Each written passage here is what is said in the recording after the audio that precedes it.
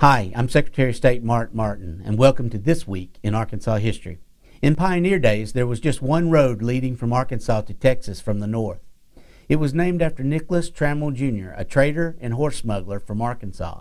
He smuggled horses to Nacodoches and on to the United States in the early 1800s. He was accused of crimes including murder and theft, but nothing was ever proven in court.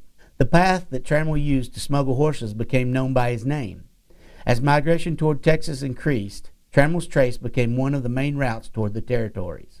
More direct roads developed after the Texas Revolution in 1836. Some evidence of the trail survives, but most has been lost to development. Join me again next time for more Arkansas history